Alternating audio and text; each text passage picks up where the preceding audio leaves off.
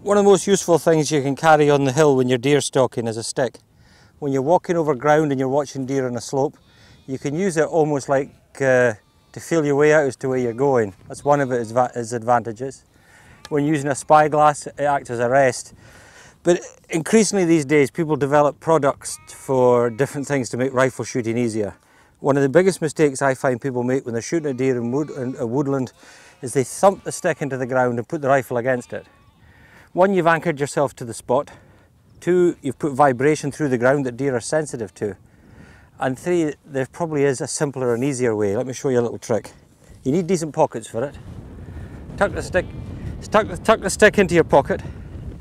Take the rifle off your shoulder. Lay it on top of the stick like that. Get a good firm grip. And then try that. And the great advantage is it's stable.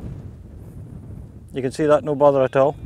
And the other thing is it's incredibly mobile.